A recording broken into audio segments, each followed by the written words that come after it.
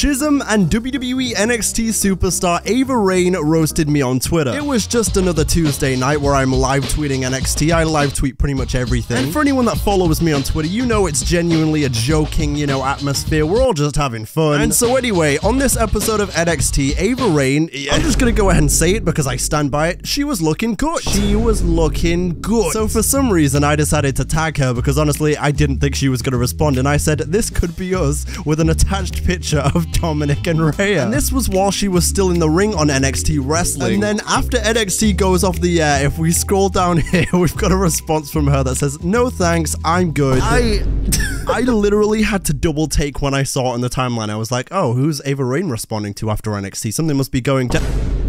Is that my name? Just general culture will tell you the worst they can say is no. That's a damn lie. And then underneath that, being the smooth criminal I am, I responded, I love a woman who plays hard to get.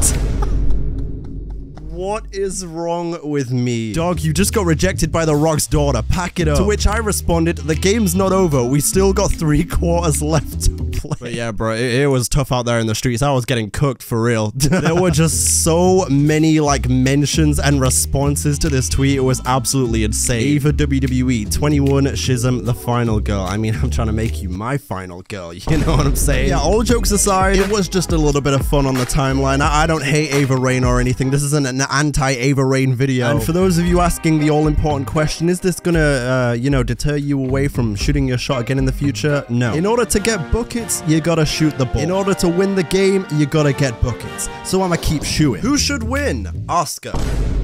Asuka should be winning. Which tag team do you think should dethrone Kevin Owens and Sami Zayn for the WWE Undisputed Tag Team Championships? It begins with a DIY.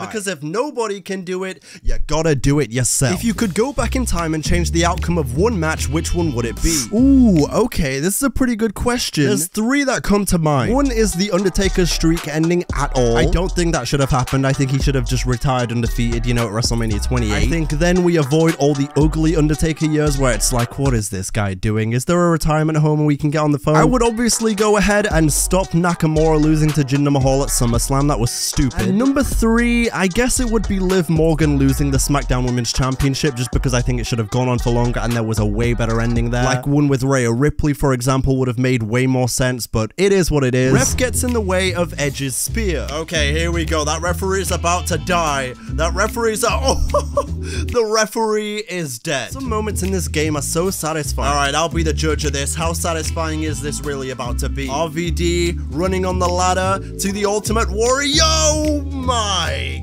goodness. It comes full circle. Oh, look at this. Wholesome W right here. The kids are playing on the retro wrestling game you love to see. Oh my god. Bro is floating and vibing. And I don't...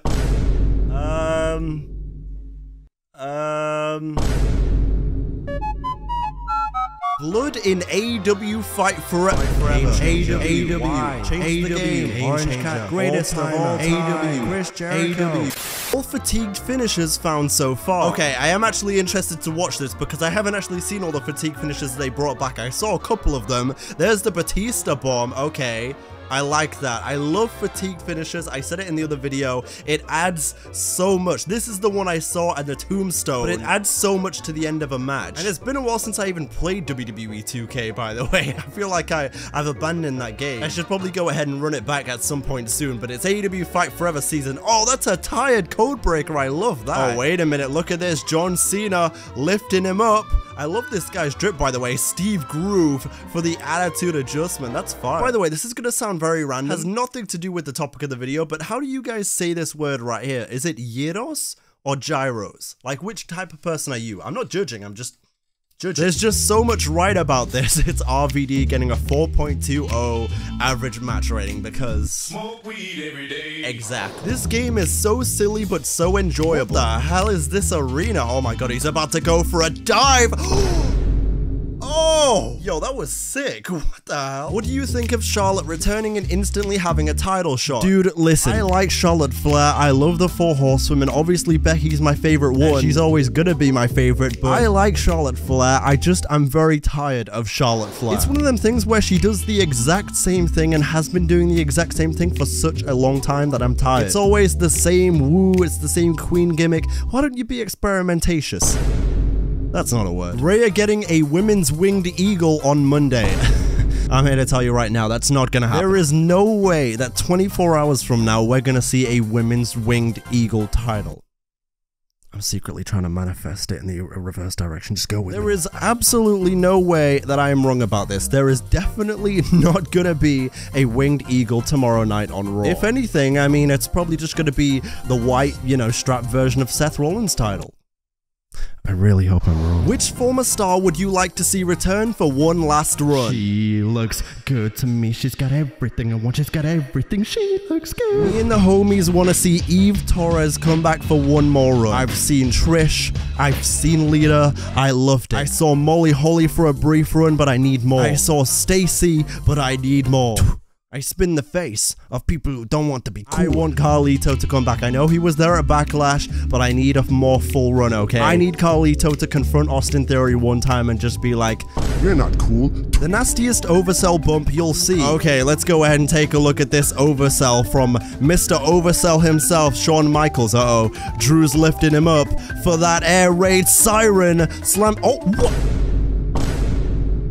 Brother, you are so extra. That reminds me of when he was facing, you know, the red and yellow guy at SummerSlam, and he was like, Gigi, this is a title match. Can you please be serious? What the hell? Also, by the way, very small comment about your belts here, but absolutely love them. Those are some great belts. The only reason I recognize that song is because I just played No Mercy. I would have no idea. What if NXT Continents? Ooh, yeah, weren't they gonna do this? Wasn't Triple H talking about this? Or was he just kind of hinting at it? Because I could have swore that they were gonna do like an NXT Japan and, you know, the NXT UK thing, and, well, I guess NXT... Now I'm sad. Oh, but look at this. This is fire. We've got NXT Europe, which, by the way, again, what happened to NXT Europe? NXT Europe was going to be a thing in 2023, right? And they said early 2023. Now, correct me if I'm wrong, but it's not early 2023 anymore, and there's still no NXT Europe. So I don't know what the hell happened to NXT Europe. Maybe 2024? NXT Asia? Okay. NXT Africa? Okay. NXT Oceania? Okay. NXT Americas? Nice. Cleaning my basement, found my old PS2. Inside was better than gold. Okay, before I show you the image, you've just got to understand. You've got to believe me, okay? This was completely organic. I did not force this one into the video. This just happened. It just so happens to be SmackDown versus Raw 2011.